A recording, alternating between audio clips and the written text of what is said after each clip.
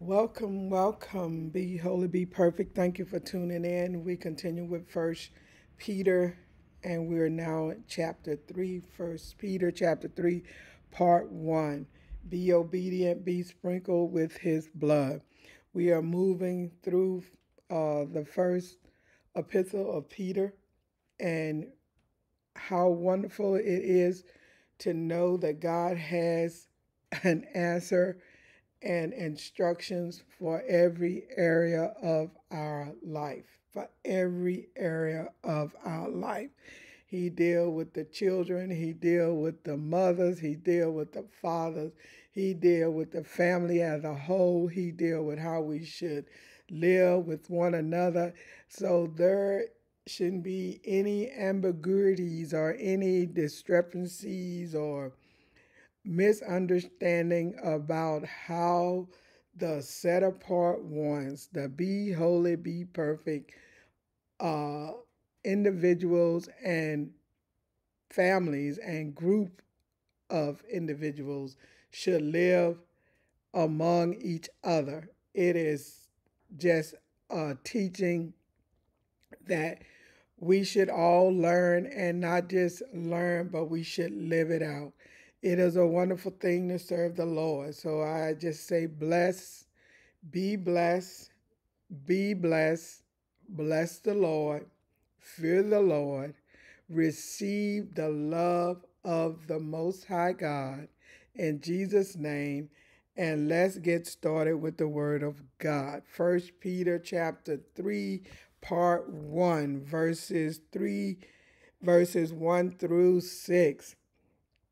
In the same way, you wives, be submissive to your own husbands, subordinate, not as inferiors, but out of respect for the responsibility entrusted to the husband and their accountability to God.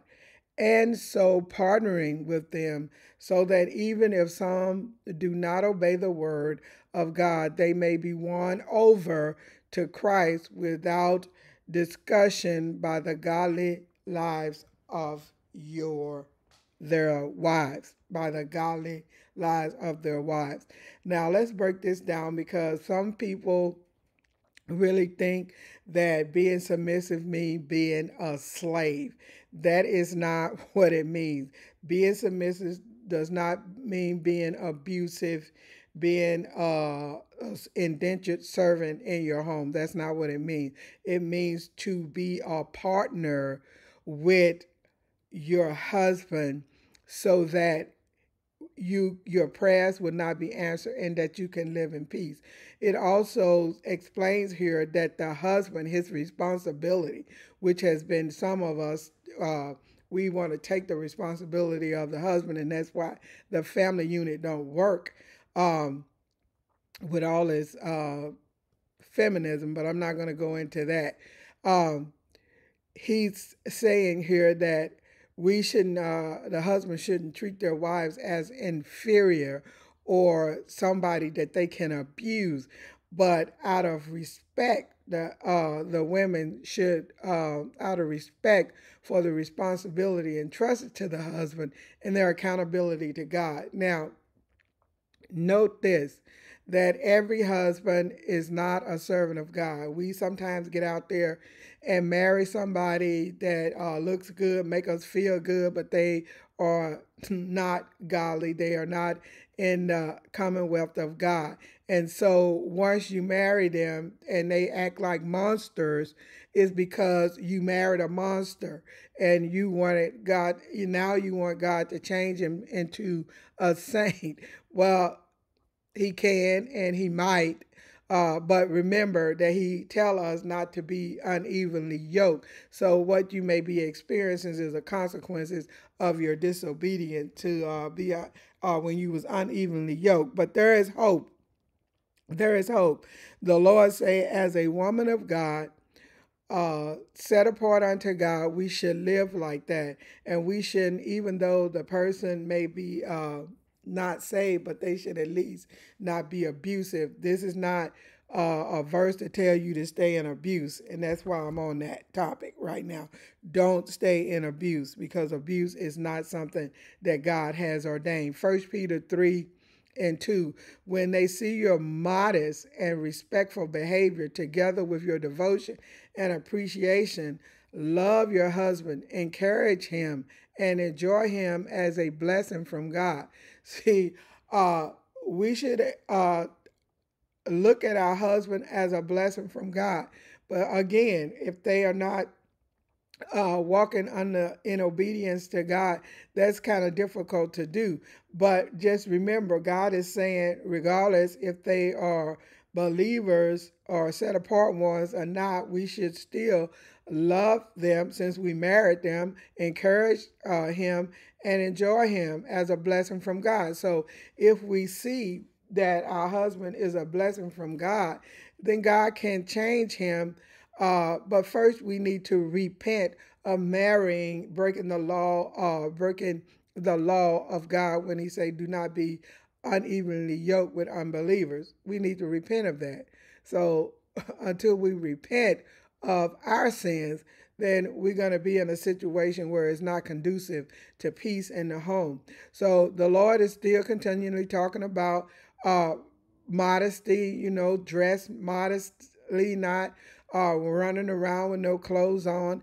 And I'm not saying being completely naked, but some people, they so close to naked, they might as well not have on anything.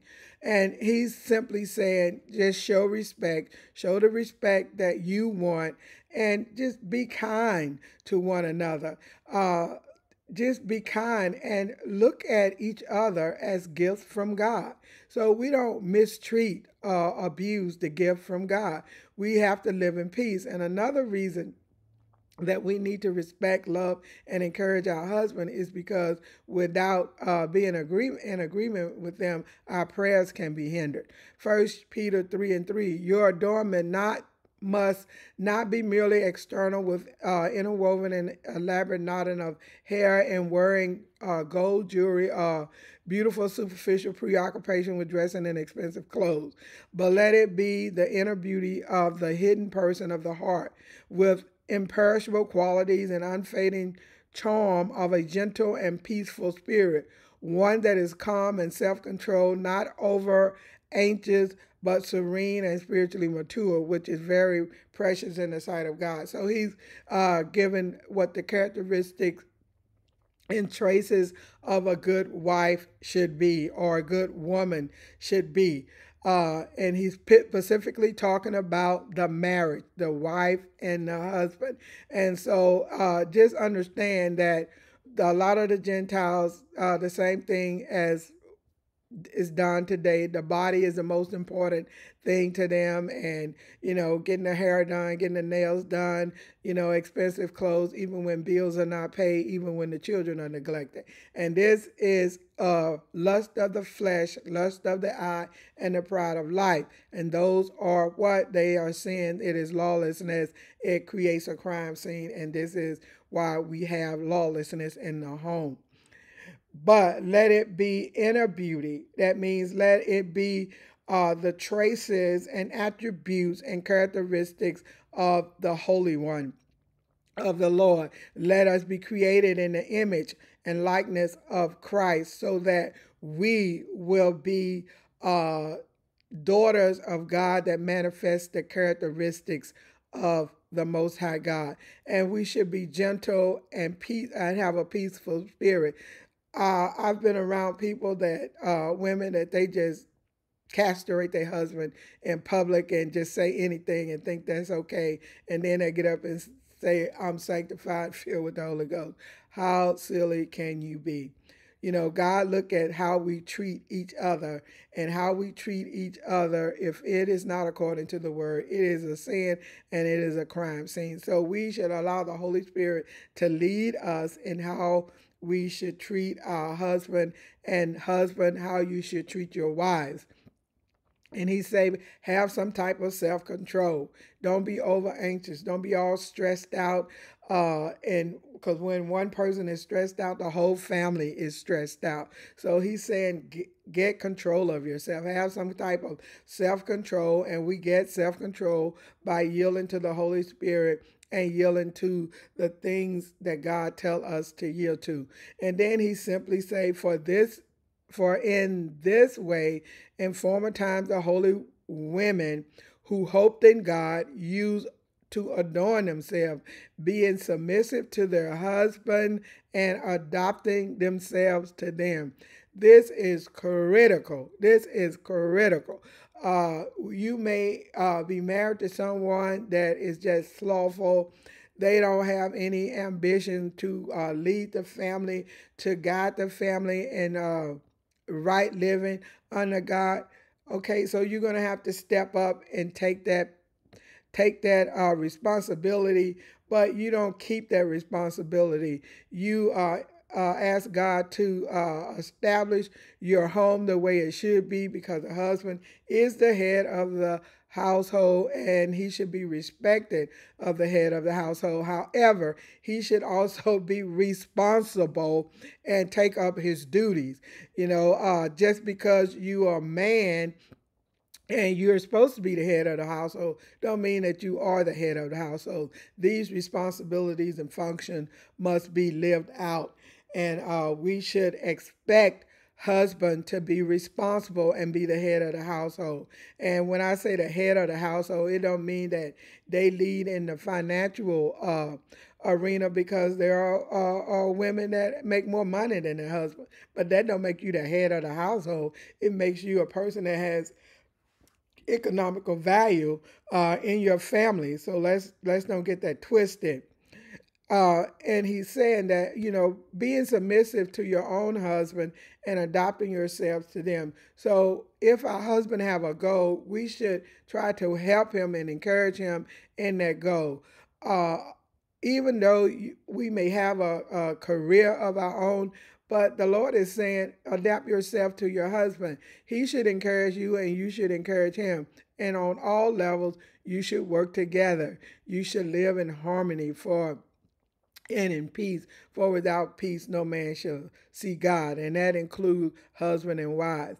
And so it's not sometimes it's not easy, because the Lord usually put opposites together so that we can refine each other and adjust ourselves. If we are anxious, the Lord usually will put us together with someone that won't even be moved or shaken by an earthquake. And that's how God works. It's sometimes it's like hilarious, because we like, oh God, what? I mean, can't anything get you going? And but then we're moving too fast, and that the Lord give us someone like that to love us and to balance us out. So 1 Peter 3:6, just as Sarah obeyed Abraham, following him as having regards for him as head of their house, calling him Lord.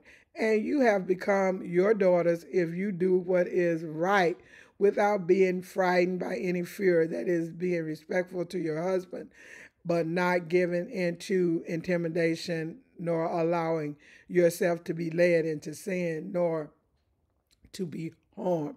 So here is clear is that Peter is not telling a wife to be abused by a husband or to sin because a husband sinned. And that is a lot of false teaching that some of the people in the body of Christ, they say, well, if he wants you to go and do this, then you go ahead and do it. No, that's not what the scripture is saying here. Nor allowing yourself to be led into sin, nor being harmed. In other words, you don't have to take abuse from your husband just because he is the head of the household. Let's be realistic. God is not having someone be abused because they have poor leadership or poor leader in the house. So let's stop lying to women and telling them to stay in an abusive relationship, because the Lord say they should not be in harm's way, and the husband should not be beating on his wife, verbally abusing his wife or his children. and the wife shouldn't be verbally abusing or mistreating her husband. That works both ways. So let us learn how to respect one another, how to love one another. And yes, it's nothing wrong with looking up to your husband and seeing him as, wow, he's like a great man. I mean, why would you think of your husband as a fool and you living with him, or he's a clown and you living with him? Well, you married him. He was a clown when you married him. So now you want him to be the king of the hill. Well, he's going to have to get there, and God is the one that's going to bring him there. You will not bring him there. So let's learn how to respect uh, husband and wives. Love your husband, encourage your husband, treat them with respect, dignity, uh, clean up the mouth and the speech around your husband. Don't just be a wicked person that a person just he burr and grind his teeth just to live with you. And husband, you need to do the same. The Lord talks about the responsibility of the husbands in Ephesians chapter 5. So if you have any problem with understanding your responsibility and your duty and how to treat your wife and your children, just read Ephesians chapter 5. That'll clarify it along with chapter 6. So that is not a lot of things that people want to hear, but let us understand that the Word of God is for correction. The Word of God is for education, for training in righteousness. So when we live in chaos in our home, normally there is no righteousness in the home. So let us live in peace, love, and encourage one another in the love of the Lord, and God will bless us for that. Now, may you be blessed. May you learn to love your spouse in the way that God say that we should love, respect, and encourage them. And that is for husband and wives. And respect your children and don't be abusive to your children. Lord, we thank you for your word. We thank you, Lord God. We just thank you for giving us a way to live and how to live and how to treat one another. And we just thank you and we praise you. We say, bless the Lord. Bless the Lord. Amen. Glory to God our Father.